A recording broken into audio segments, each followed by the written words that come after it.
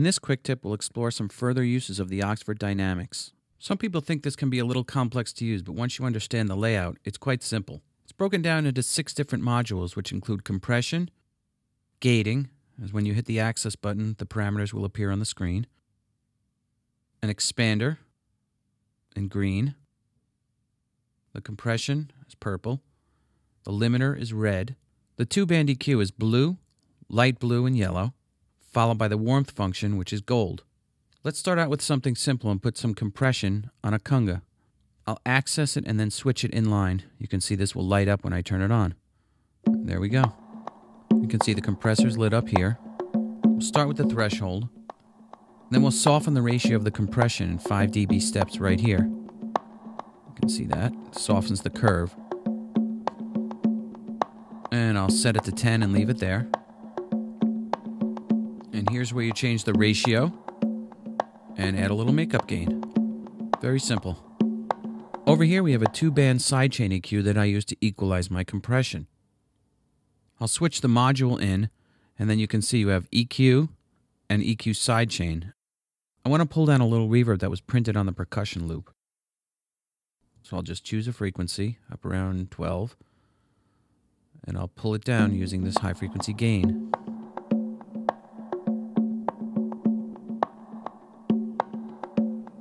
Adjust it.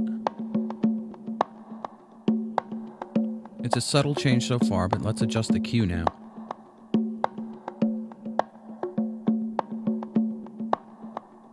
That sounds good right there. Now we'll take a look at the warmth function. It can add a little bit of loudness and punch like tubes do. You've got amount and trim, that's it. And frankly, I just turn them both up to 100% and listen to what it does. Switch it out. Definitely adds a little color. And now we'll put a few dynamic touches on the drum loop that accompanies the congas. Switch on the dynamics for the loop. I have a preset that I call loop compression. I'm going to use the compressor, the equalizer. Here are the bands again where you make the adjustments. And the warmth function, I'll put that in. I always like it at max. And I'll add some gate. This screen over here helps you visually understand what dynamic effects are taking place. Okay, that's with the effect in.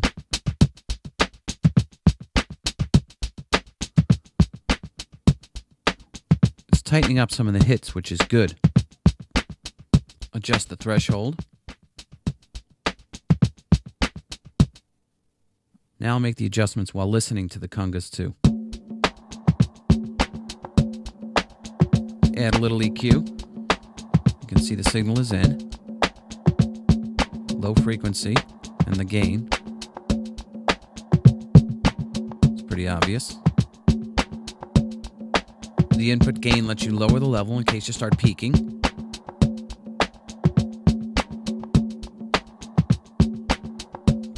Again, check the warmth function. It's subtle, but it's there.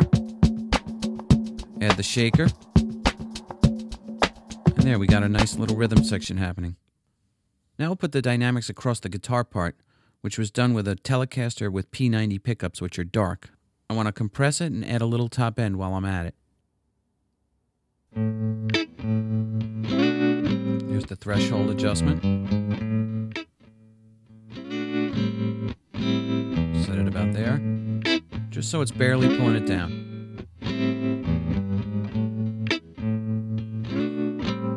Okay, we've got a little EQ added up around 9K. Give some top end to it. Remember, this is where you turn the module for the EQ on itself. We'll switch it in. The EQ is already in. We'll turn on and off. A little too bright. Add the warmth function.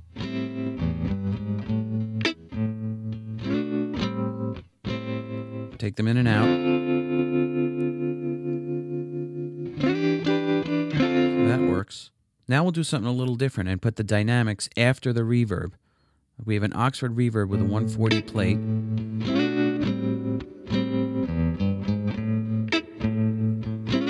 I have a reverb compression preset already made that has compression, warmth, and sidechain EQ. So I'll switch them out. Okay, I'm going to use some compression first, very subtly. Access it and then switch it in. It's just pulling the signal down just a bit. Now we'll go to the EQ. I want to pull some of the top end of the reverb down after the compression. So let's make a few adjustments here. Got to listen to the signal. Makes it brighter. Now I'll darken it a little. Now I'll add warmth to the reverb tail. Now that's nice. There we go.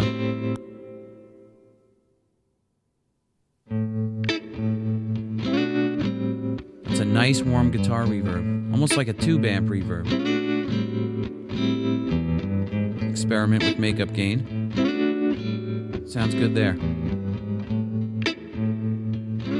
Okay, now to show the flexibility of the dynamics even more, we'll put it on the 2 mix. So let's put all the parts in and then play it down.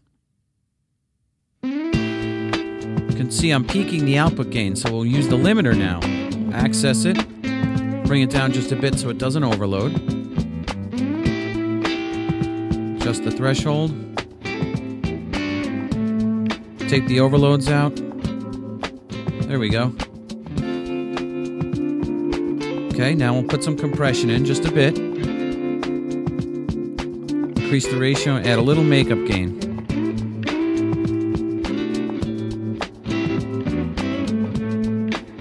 Warmth. Still have a small overload on the input, but not on the output.